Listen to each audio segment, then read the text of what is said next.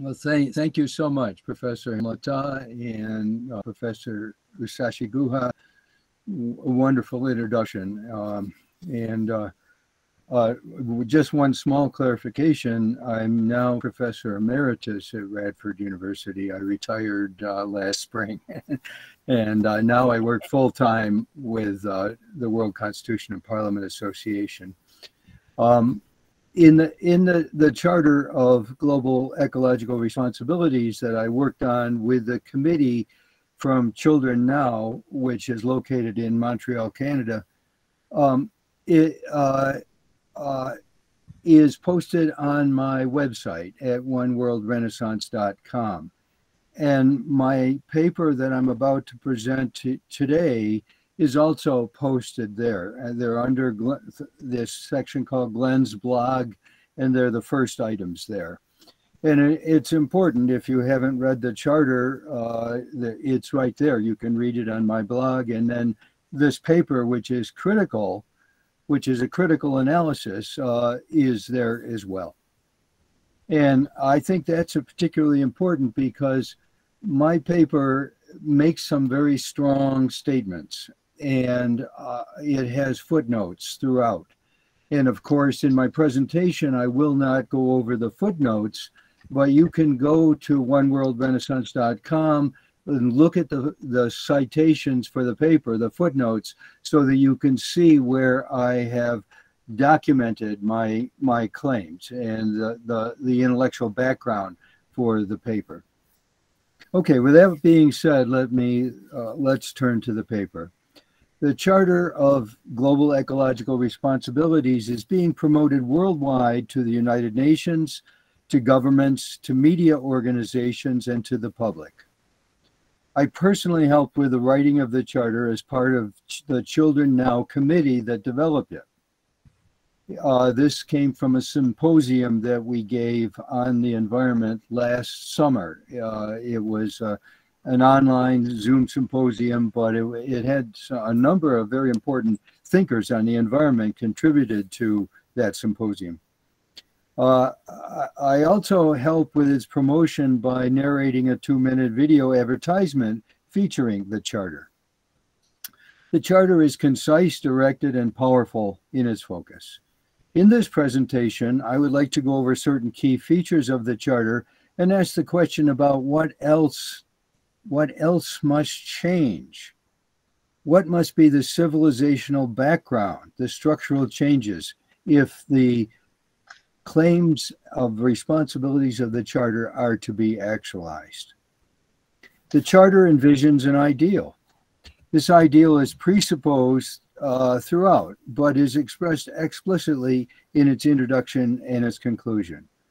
The introduction reads, quote, "As a global society that should be founded on respect for nature, concern for present and future generations, universal human rights, economic justice, and a culture of peace, it is imperative that we declare our responsibility to one another, to our planet as a living whole, and to future generations."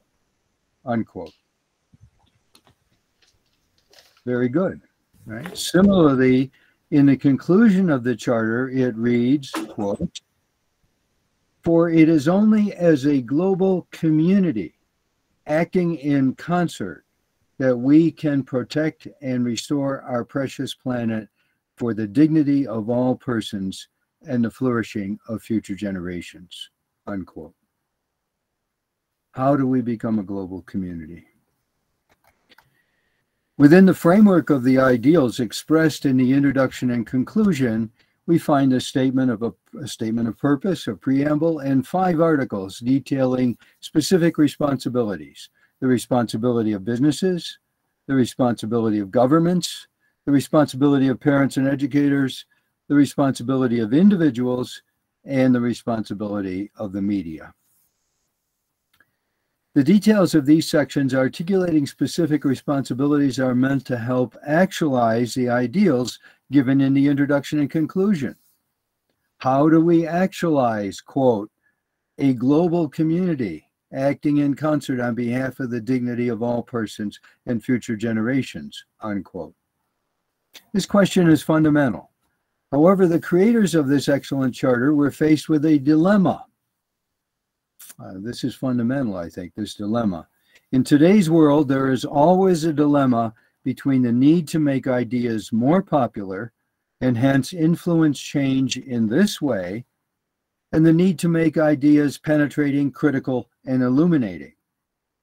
The more penetrating and critical ideas become, the less they will conform to the dominant ideology and popular opinion.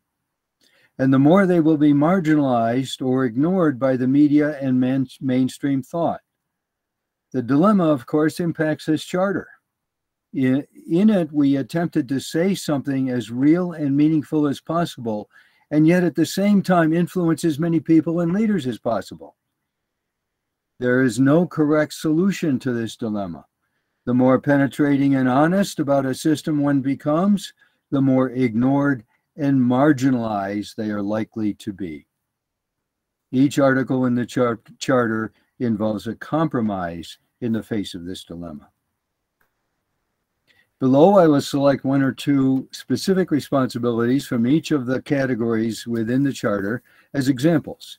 I will treat Articles 1, 3, 4, and 5 first and leave Article 2 on the responsibility of governments to the last. In each case, I will examine whether the ideals of the introduction and conclusion can really be actualized by the responsibilities given in these 5 categories. Or is there something missing? Are there untenable assumptions being made that need supplementing with an adequate structural analysis of the world system being addressed by the Charter?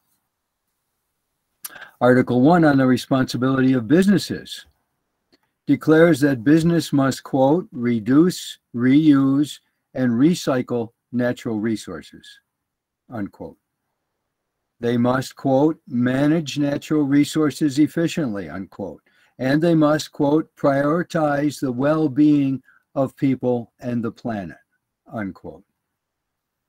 The background to these statements of responsibility is, of course, global capitalism. Almost everywhere on our planet, global capitalism is the enforced norm. It is enforced by the world's greatest imperial superpower, which actively attacks any country that attempts to establish a socialist alternative. From Guatemala and Iran in 1953 and 54, to Vietnam during the 1960s, to the Soviet Union for many decades, to Chile after 1970, to Nicaragua during the 1980s, to the former Yugoslavia during the 1990s, to Cuba and Venezuela today. And those examples are just some of the most famous ones, the tip of the iceberg. Everywhere on the planet, the global superpower is attempting to enforce capitalism and destroy the credibility of socialism. The capitalism that is forced upon the world requires competition among businesses and governments for resources, markets, and also among governments themselves. The competition among businesses is for the private profit on behalf of investors. The company management is, within the USA legal system, even required by law to act so as to maximize the profit for investors. Understand this? By law in the United States, a company must act to maximize the profit for its investors. The notion of efficiency of capitalism, that's what the responsibility says, that businesses should use resources efficiently. But the notion of efficiency in capitalism does not mean, as the Charter of Responsibilities assumes, the careful use of resources so as to minimize waste and overuse. Efficiency under capitalism means cutting labor costs, acquiring materials and other production costs so cheaply in order to maximize profit for investors. It has little or nothing to do with the use of careful use of scarce resources. If ExxonMobil, the giant oil company, ExxonMobil, for example, poisons the jungles of Ecuador while sickening and causing the deaths of the indigenous peoples in the area of its mining operations, as actually happened in this very famous case. You can Google it online. Under capitalism, this is precisely efficiency, for the profits of investors are increased to the extent that that money is not wasted on protecting or repairing the environment around its mining operations.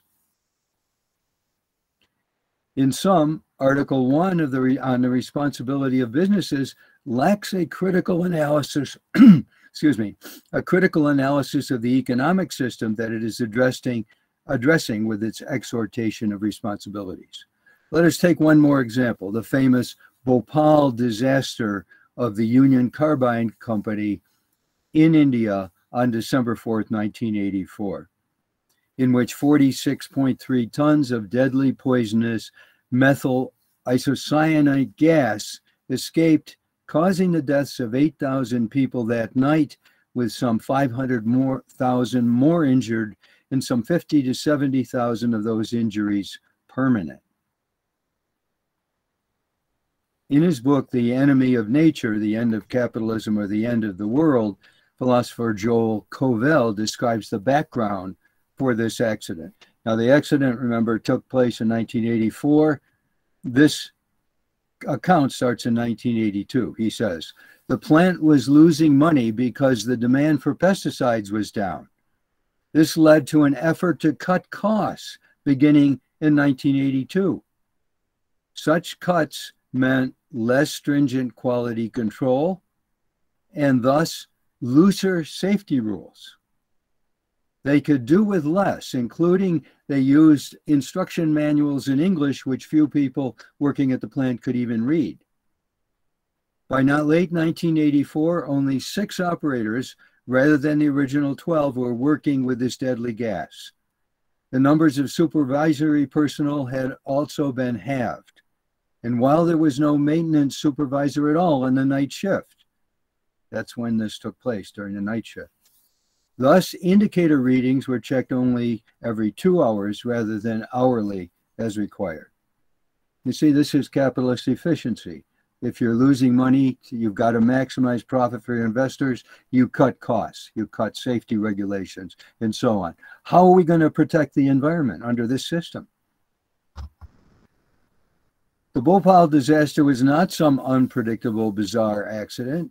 It ultimately was caused by the very essence of capitalism, the need to maximize profit by cutting costs, that is, by efficiency, at the expense of both people and the environment. The Charter of Ecological Responsibilities never mentions the word capitalism. The ideals it expresses in its introduction and conclusion, it is assumed, can be actualized through the specific responsibilities identified in its 5 articles. But now we see that there is an immense cognitive disjunction here. Perhaps this is a difficulty that all people of goodwill face who want to protect our global environment and future generations. Right? We all want to protect the global environment, but can we do it under the current world system?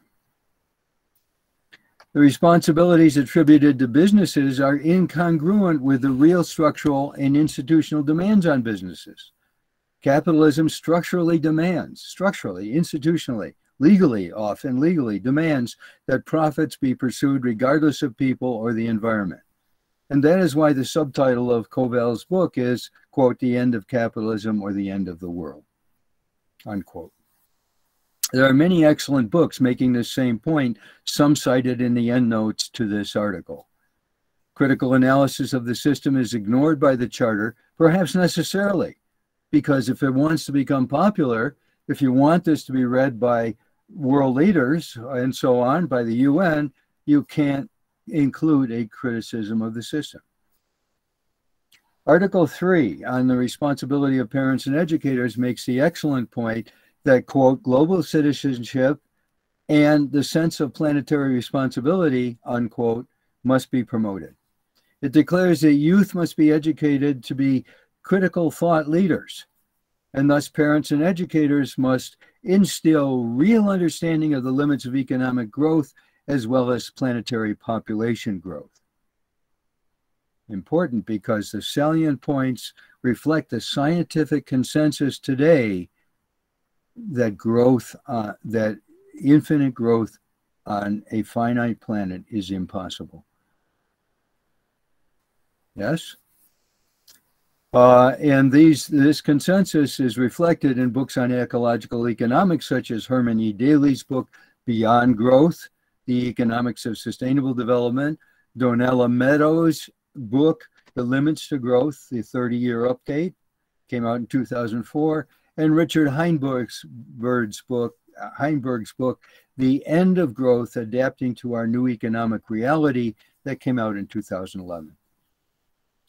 The Charter was written with the very important understanding that you cannot have endless growth on a finite planet.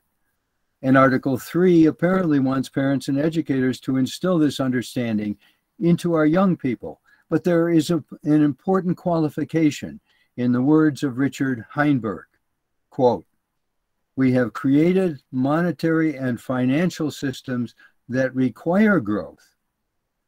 As long as the economy is growing, that means more money and credit are available, expectations are high, people buy more goods, businesses take out more loans, and the interest on existing loans can be repaid." The end of growth is a very big deal indeed. It means the end of an era and our current ways of organizing economies, politics, and daily life. A whole paradigm change needs to take place. It needs to be the end of the era of growth and therefore of capitalism. The end of growth, therefore, necessarily means the end of capitalism. Under capitalism, businesses and individuals take loans from banks on the assumption that growth in income will be such that loans can be repaid with interest. If there's no growth, there's no loans, right? All of this has to change. Similarly, nations estimate their economic success today according to the growth of GDP, the gross domestic product. And nations themselves take out development loans from such imperial sources as the World Bank and the International Monetary Fund. But the end of the growth imperative that is destroying our planetary ecosystem means the end of the entire cycle of investments, loans, growth, and repayments. No more debt-based monetary system. No more investments with expectation of return and profit. No more development loans to be paid back through the growth of a business. No more measuring success for governments as increase in GDP. As Herman E. Daly insists, capitalism must be replaced by a steady state economy based not on quantitative measurements of success with growth, extraction of resources and profits, but on the quality of life and harmony with the natural environment. Right? That's what's implied in what we have to teach our children, I would suggest. Right? We have to teach them, when it says we have to teach them harmony with the natural environment, that means they have to learn to live in terms of a quality of life that is not measured in how much money I'm making, how much success I'm taking in terms of my income and so on. Quality of life means awakening. It means illumination. It's what the Buddhists have been talking about, or the Swami Agnovich was talking about.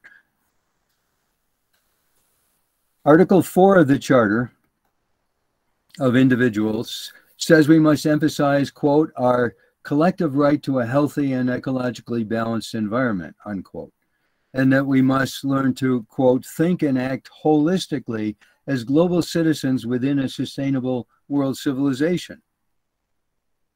Think and act holistically as global citizens.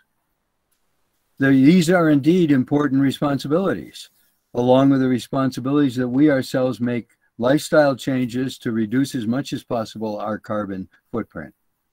Are there impediments to our having our collective right to a healthy environment recognized? Are there structural and cultural impediments to our thinking holistically as global citizens? Indeed, there are. The Charter of Ecological Responsibilities was intentionally kept as succinct as possible in order to provide an effective guide and a powerful statement. It is not a philosophical treatise, nor should it be. Nevertheless, the analysis of the world system dominated by global capitalism and militarized sovereign nation states would seem also to be an imperative if we are to think holistically and advocate for our collective right to a healthy environment.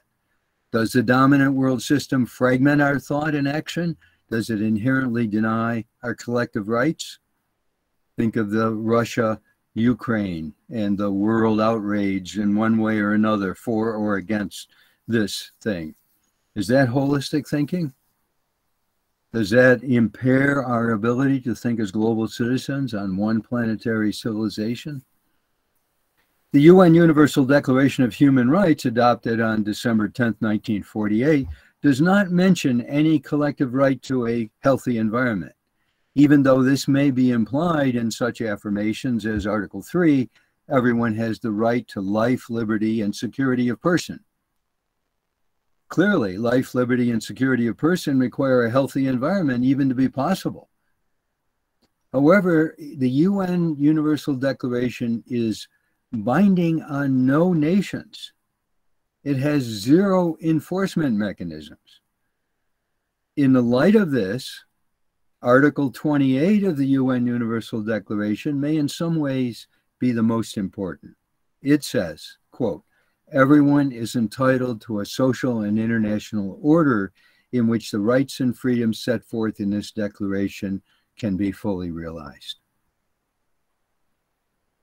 The Charter of Ecological Responsibilities, in part because of the dilemma mentioned above, does not mention the social and international order of the world into which it projects its list of responsibilities.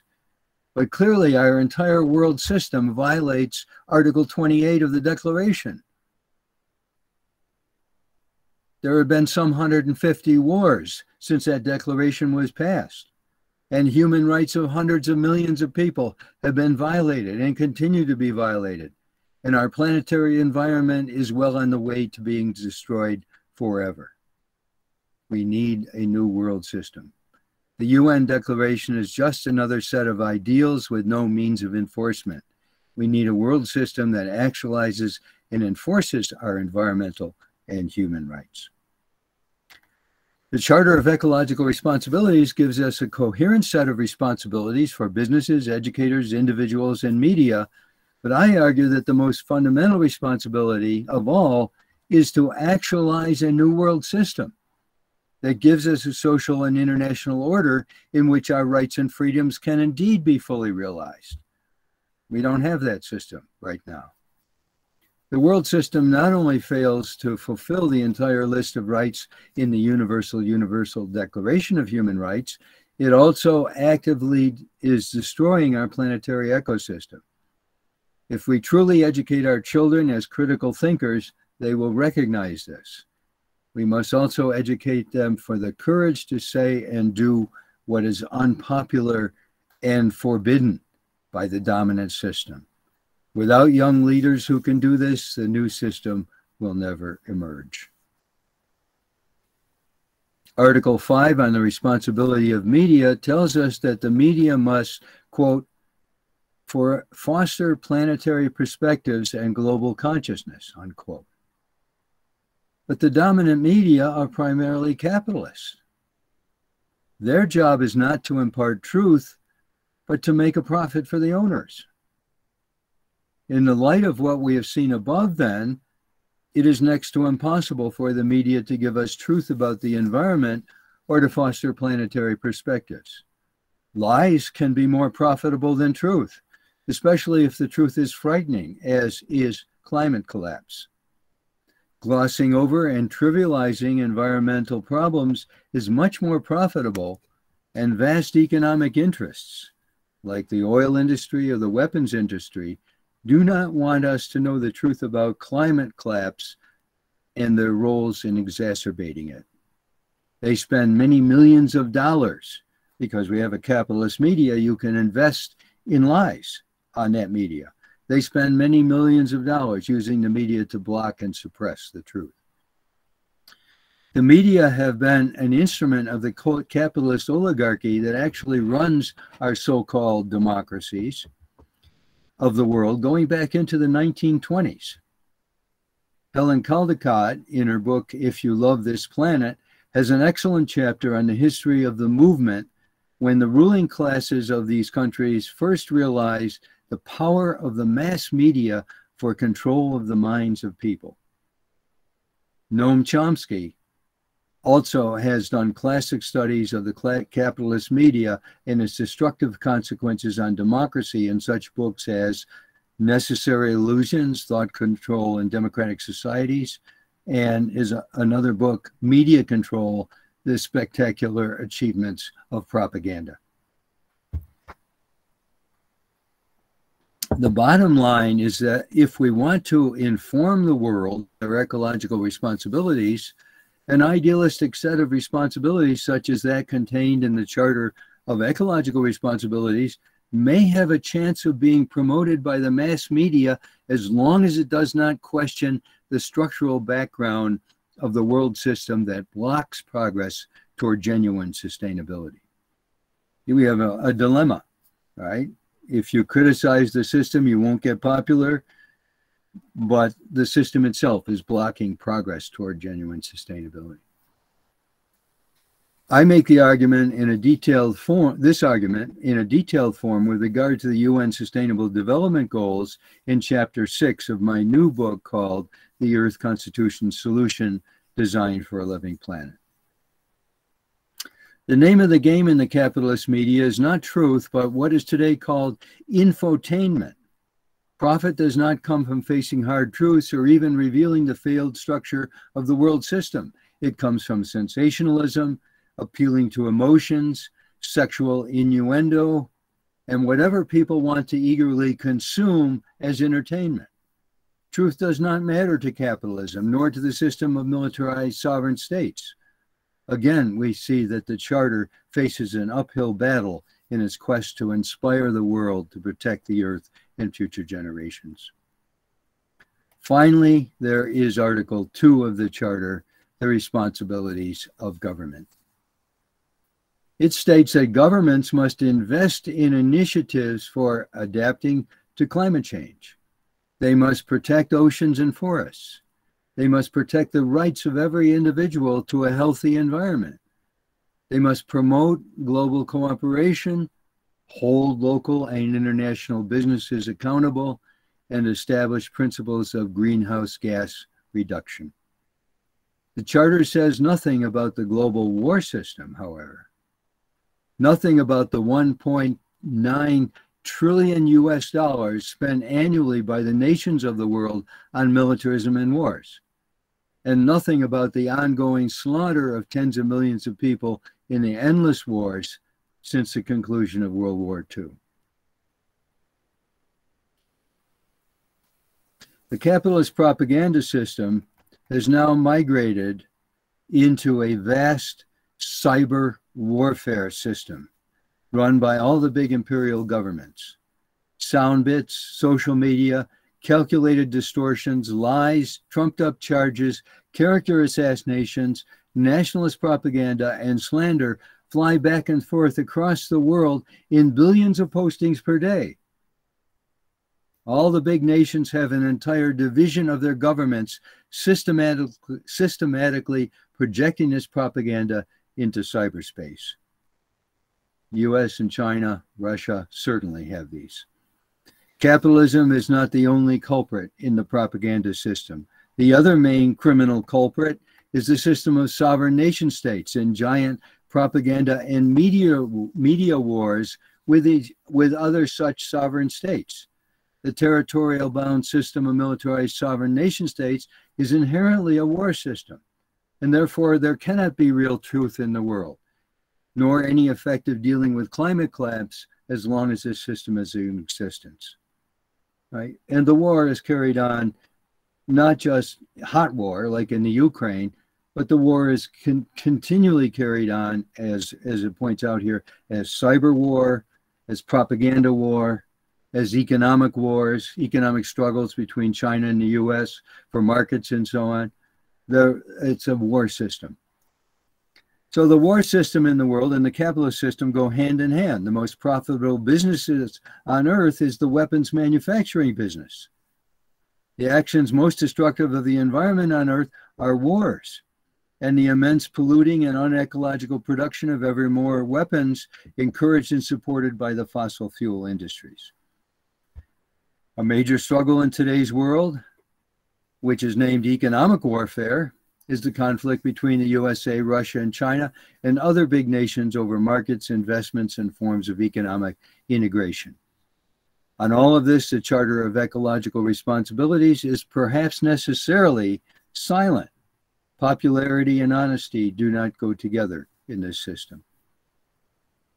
The Charter is therefore very much like the UN Sustainable Development Goals or like the famous Earth Charter that can be found online.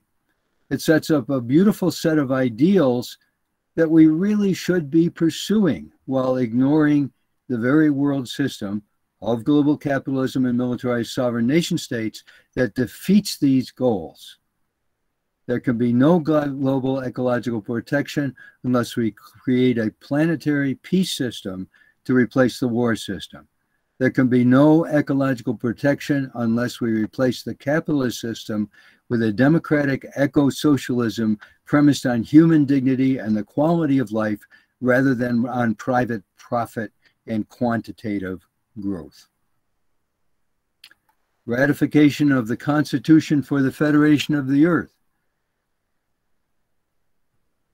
finalized at Troia, Portugal in 1991, is, in my view, our only practical option. It fulfills the rights given in Article 28 of the UN Universal Declaration by giving us a social and international order in which all the rights and freedoms of that declaration can be fully realized. It is also a thoroughly green constitution. It explicitly gives us the right to peace and to a protected planetary environment. By contrast with Article 2 of the Charter of Ecological Responsibilities, we must now ask how any government can, quote, protect the right of every individual to a healthy and ecologically balanced environment. That's what the Charter says, that every government must protect the right of every individual to a healthy and ecologically balanced environment. In truth, they cannot do this. This is structurally impossible under the system of militarized sovereign states. No government is able to protect even its own citizens' rights, let alone planetary environmental rights. This is because no government is independent of the world system of global capitalism and militarized sovereign nation states, a system that imposes limitations on the imperatives of any decision-making governing body in the nation. Even the most powerful government cannot protect my rights to peace in a healthy environment. These are global problems and global rights, but no nation is global. So how is it going to protect my right to a healthy environment? This fragmented system makes it impossible to protect holistic planetary rights of any sorts. If my nation attempts to protect the local environment, your nation remains free to destroy it. Planetary rights can only be protected by planetary government. Similarly, we can only become, quote, a global citizen, a global community acting in concert, unquote, if we politically, economically, culturally, and structurally become a global community. The Earth Constitution institutionalized human beings as just such a global democratic community. The Earth Constitution is designed to protect our planetary rights that are beyond the scope of any and all nations. It gives us a world system in which the environment and our ecological rights are protected precisely because the system is designed to do this, right? Neither global capitalism nor the system of sovereign nation states is designed to protect rights. The present system is designed for private profit as well as perpetual war, and it defeats these rights at every turn and is actively destroying the environment. To fully realize the ideals expressed in the introduction and conclusion to the Charter of Ecological Responsibilities means to establish a world system designed to do this. And we will only become a global community acting in concert when we unite under a democratic constitution, making us into such a community. The Constitution for the Federation of Earth provides a template for an environmentally protected world system and for that global community that is necessary. The Charter of Ecological Responsibilities is an important document. It needs to get out there. We must also recognize the need for transcendence of our present failed, fragmented world system that is implied by the ideals articulated in this charter. The charter powerfully implies the need for a democratic Earth Constitution, uniting all of us under the principle of unity and diversity, where the Earth Constitution founds democratic world law and universal human rights and planetary environmental integrity, not on wealth and power and territorial boundaries. Here lies the key to a truly cooperative and sustainable human community. The Earth Constitution is implicitly called for by the Charter of Global Ecological Responsibilities. Thank you all for your attention.